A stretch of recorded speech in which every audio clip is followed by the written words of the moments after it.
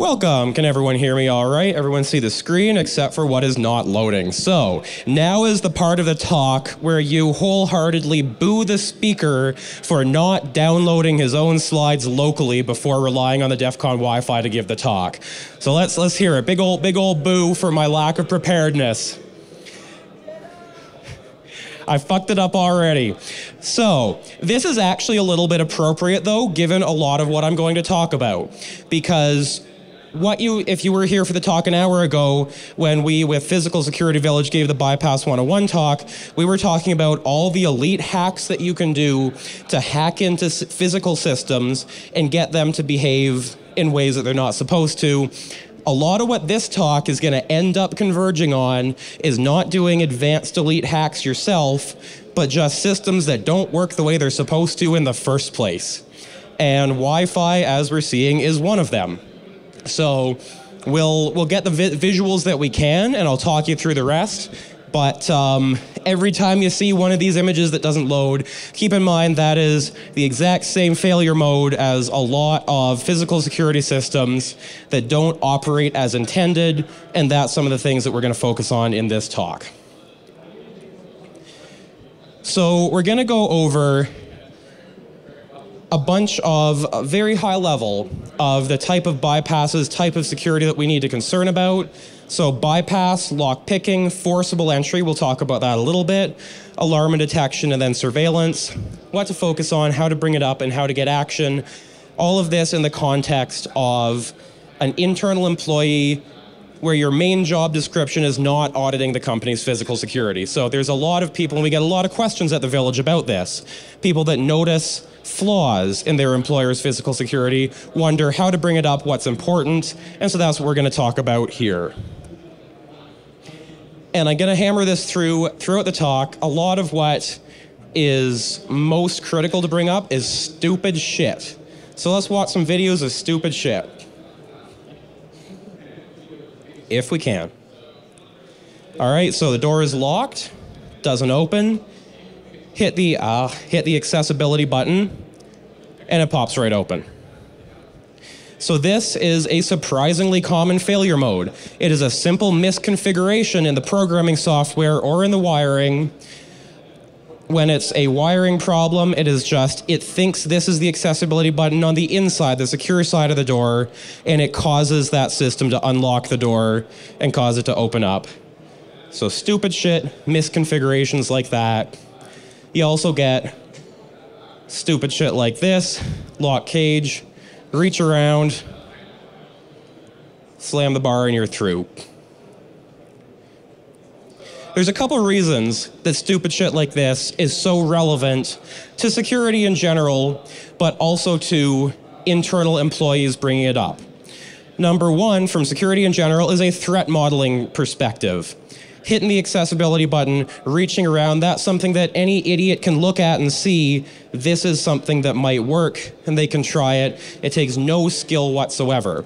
When you're bringing up flaws to particularly your own employer, the less skill it takes, the better in terms of them understanding the criticality of that problem. If it's an advanced, high-skilled, high barrier to entry attack that you're demonstrating, the more it shows off your skills as an attacker, the less relevant it is from a threat modeling perspective. And so that is why systems that just plain old don't work, like Wi-Fi sometimes, is something that is most relevant for this. So I'm going to switch off of the presenter mode here, and we'll see what we can see. So latch-targeted bypass is something that we talk about in Bypass 101, and the Physical Security Village right across the hall here. Quick show of hands, who has checked us out so far? A lot of people. For those who haven't, I highly recommend it. Everything I'm going to talk about in this talk, you can try it for yourself in the Village. These latches allow self-closing doors to self-latch and self-lock afterwards. You can often stick a tool in, just like we're showing in this picture here, and retract that latch, pull the door open. So again, really low-skilled, easy to demonstrate, easy to show to someone at your workplace of anyone with a bent wire can do this and open this locked door. And that's something that really gets results there. This dead latch is what's meant to prevent that. That little half moon there. Those half moon designs, by the way, are terrible because if that dead latch is retracted, it will prevent you from pushing it in. You can try that out in the village. When it falls into the strike plate hole, that allows you to do that latch targeted bypass. So bypasses that are easy, quick to demonstrate are by far the best ones to bring up in that context. Lock picking is somewhat relevant. If you're a skilled enough lock picker, this is something that you can bring up. If you see a critical installation behind a poorly done lock, that might be something you want to do. As with all lock picking, ask permission before you attempt to pick any locks.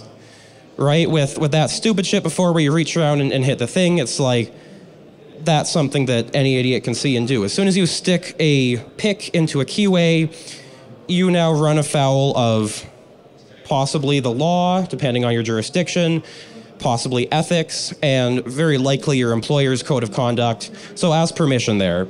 But when you have permission and if you see a lock that you know, I can pick that, that's very easy, it should not be protecting all of our inventory or all of our PII or whatever it is that you have behind that locked door, in that lock cabinet, whatever it is. You can either ask permission, and half the time, you don't even need to demonstrate. You can just tell them, I know a lot about this. This lock is not well suited for the job. I will call attention to leashy tools briefly. Who has heard about these before? A good chunk of people in the room. These are a game changer when it comes to threat modeling, and I suspect that in the next 5 or 10 years, we're going to see more and more criminals on a lower level using them because they are so damn easy to pick. So next time you're at work or even at home, if your keyway looks like this, with the little Z shape at the bottom, that Schlage C keyway, if it says Schlage on top, you're okay. Schlage locks are well made, they have security pins, they're tight tolerances. They're still very pickable with these leashes, but it takes at least a little bit of skill. If it says nothing on top, that means it's a Chinese clone of a Schlage C keyway. Picking is very easy, just raking, but with these leashes it makes it trivial. No skill required whatsoever. And so that's a tool you can look up. And if you use those in your workplace, particularly for higher security, higher criticality doors, at the very least you want to use the proper Schlage, but ideally switch it out for a higher security lock that this tool does not exist for. The last thing that leashes are capable of is these numbers along the back here. Once you pick the lock, you can actually read off the number and make a key for that lock based on picking it once and the information that tool pulls out for you. So again, something that if your employer doesn't want someone with 30 seconds of access to the lock to be able to then make a key that works forevermore, it's worth bringing up. Forcible entry is worth talking about, even though in the PhysSec Village we talk about lock bypass a lot and covert entry, how you can get in without damaging stuff. Your threat model in the real world is usually forcible entry. And so that's something that's why I've taglined this, why hackers often get physical security wrong. You need to think about what's actually going to be done. No door is invulnerable. Any door can be breached with sufficient force, skill, time, money, and motivation. And forcible entry is usually the way to do that. So this image here is a Halligan tool. It is what firefighters use. There is a full science to this that has been developed over the past 80 years that firefighters use to get into burning buildings as fast as possible. Criminals are not quite so fast. They're a little bit louder. They have a different set of tools and techniques that they use. But any door can be forced with sufficient time. The defense against that is detection and response, and we're going to drill that into this talk as well. You need to think about your threat modeling when talking about forcible entry. So if, say, you look this up a bit, you learn about thermal lances and various advanced forcible entry tools. That's usually not within the threat model for most employers and most facilities. UFC 40201 has a good taxonomy of that. So if you want a nice science-based way to explain what the forcible entry resistance of a door is going to be without actually forcing it and damaging it, this is a great reference doc for you. So we'll switch back into slide mode, see if videos load. And you want to look at the full set of hardware as well. So this is an Abloy lock, Abloy ProTech. It is not going to be picked. The locking hardware itself has not given in the forced entry. This hollow wooden door has just splintered like a toothpick. And so even just knocking on a door, pushing it with your palm, giving it a prod with your knee, you can feel where that door gives. And you can get a feel for, if I were to hit this with a battering ram with my shoulder, give it a good kick, where is that door going to give? Is it going to give? And that's something that is relevant if you have items of value, or that would be a great problem to your company from a secrecy perspective, for instance, if it got out. So I talked about the science that firefighters use to lever doors open. What often happens is something like this. So we see burglar walking along carrying a gym bag full of tools. Gym bags full of tools, by the way, are one of their biggest carrying cases of choice. And so we're going to see how he uses this crowbar to actually lever that door open. So there's lots of places you can get purchase around the jam here. And we'll take a look at his advanced technique that he uses. Nope, right through the window. Right, so a big old window like that, it's good for people to see in and to merchandise the store during open hours, but that's just a little door for him at that point. Right, so again, depending on the money you want to spend to harden that door, detection and response is your ideal situation there. What happens in real life in situations like this, by the way, is he walks the block and he cases it out. And he's going to look for stores that have a vulnerability like that. And so it's like the old joke about you just have to outrun your friend, not the bear. You just have to be more secure than your neighbor. And that's going to cause low-level attackers like this to go somewhere else. And that applies in a threat model where you're just protecting money, you're just protecting assets of a relatively low value. He's going to go in, and he knows to be in and out in 5 minutes, right? He's going to grab, the till should be empty, but anything of value there, any merchandise of value, literally a smash and grab, in and out in 5 minutes. So if you see a jam like this, thin wood veneer, 1.5-inch screws holding these metal strike plates in, that's going to survive one kick and someone's through. So forcible entry is worth considering. To secure a site, you need detectors on the entire perimeter or the interior, delay the intruder, and respond fast enough with greater force to stop someone who has forced their way in. In the interest of time, we'll skip through a few. There are some alarm bypasses that we talk about in the village. So if you have detection that's a magnetic contact sensor, and that magnet can be bypassed by holding a surrogate magnet up to it, that's something that is a whole lot less common to see and is not in many threat models of someone that's just smashing the window open. But you know what? If they smash that window open and walk through the window, at no point does the door open, at no point does that contact sensor trip, and that person is inside without tripping the alarm. And so that's why something like an internal area detector is worth considering. We also have PIR sensors in the village and a cool little corridor you can walk back and try to evade those. And so that's something you can practice, get hands-on with it, and go back to your workplace and be like, I successfully evaded this at DEF CON, here's how I did it, and assess whether it's in your threat model for an attacker to actually try that. So we'll skip through a bunch in the interest of time. This is probably the most important diagram to understand for most workplaces. This is a standard setup for an electronic access control door. So you tap your fob, the door opens, and you enter. What's important to consider now is what happens when you exit and what happens when someone forces in. When you exit, you don't tap the fob, you just approach the door on the secure side, and this request to exit sensor, it uses passive infrared technology, detects that someone is exiting. It's going to tell the alarm controller, someone's on the inside, someone's exiting.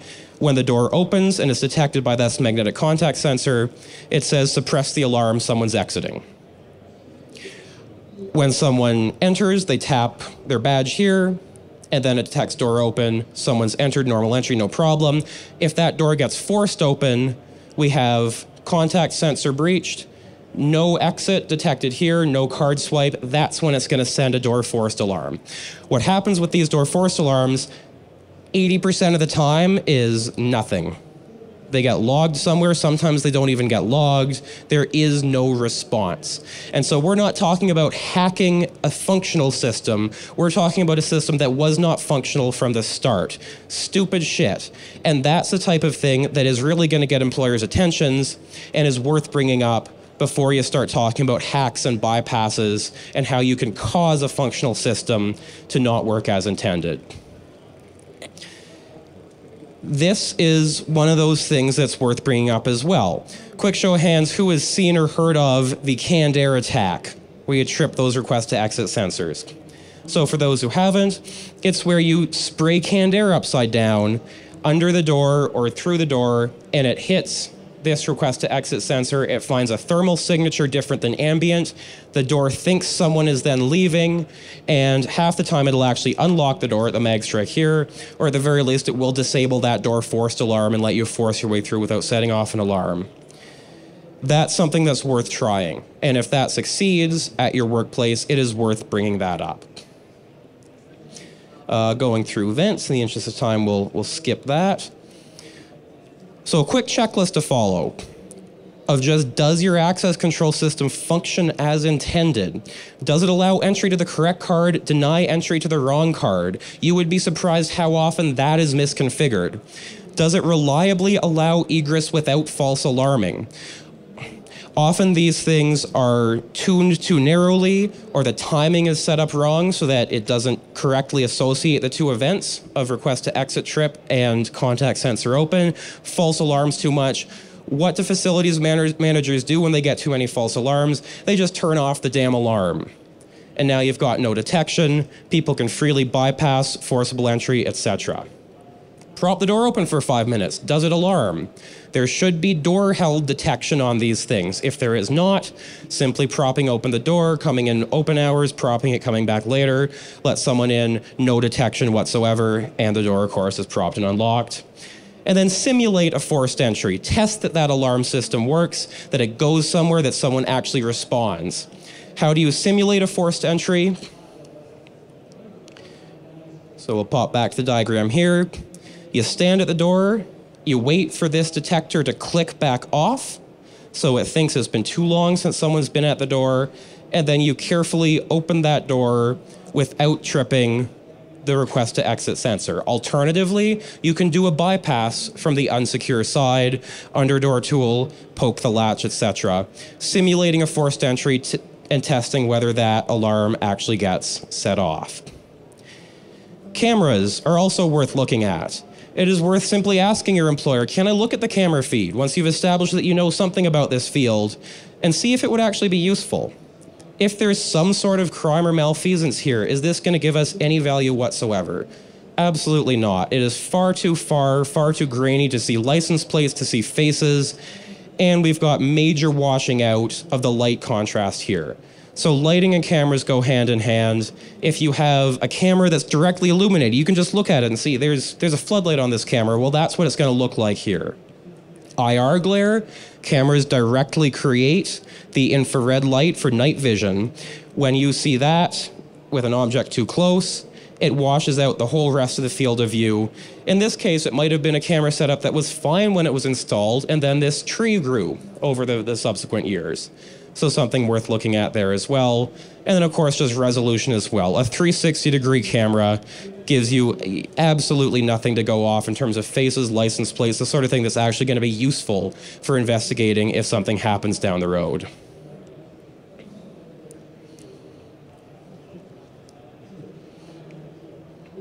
And again, stupid shit. Tampering, blocking, and repositioning. Reach up this camera, point it at the sky. Stuff like this. Think about the third dimension. Someone coming in from the top and accessing those. A nice ladder is provided here to get access to that camera up there. And we see all the time cameras that get vandalized, repositioned, etc. in order to bypass that detection there. So quick test your camera coverage that you can do once you've established a bit of rapport with your facilities team. Do a walkthrough of your facility, entrances, exits, sensitive areas to be protected, and then check the footage after of that walkthrough. Can you see identifying details of the person on tape? Read license plates on vehicles? When is the person not in view? Can you tell what the person is doing? And then try in situations like at night, shutting off power, inclement weather. In all of these cases, do you still have useful information? And if not, that's something that's worth bringing up. And of course, when dealing with any business, and we do this all the time, but particularly your own employer as an internal employee, you need to understand their threat model, what they're protecting, and the risks involved. So if the probability is very low, it takes a lot of skill, effort, etc. to do it, and the impact is not catastrophic to the business, the dollar value associated with fixing it that would make it worth it has to be very low. If it's going to be an expensive fix, that's not worth it to do. And so applying everything over to this risk matrix here helps you prioritize in your mind what is worth bringing up. Because if you bring up a whole bunch of low criticality items, they're going to stop taking you seriously. So bring up the most critical, the easiest to demonstrate. Again, that stupid shit, that reaching around and hitting the